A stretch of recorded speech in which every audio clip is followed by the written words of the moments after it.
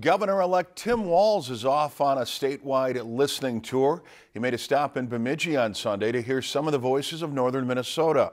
Walz says the goal of the listening tour was to talk directly to people to determine what exactly they'd like to see from his administration. More than 160 people attended the event at the Sanford Center. Some topics that were brought up include aquatic invasive species, care for the mentally ill, early childhood education, and the proposed Line 3 pipeline route.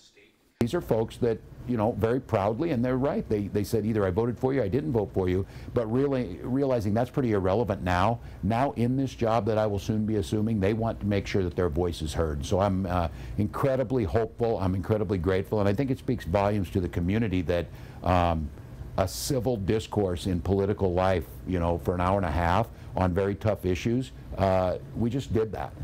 Another purpose of the listening tour is to engage people to apply to the many open commissioner positions on Walz's team. Right now, there are more than 20 spots available that he hopes to have filled by January 7th.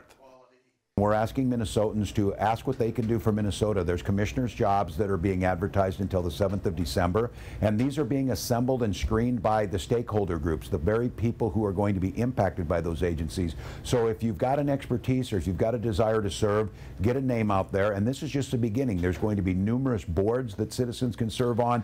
A list of the open commissioner positions can be found on the Minnesota government website. We have a link with this story on lptv.org. If you enjoyed this segment of Lakeland News, please consider making a tax-deductible contribution to Lakeland PBS.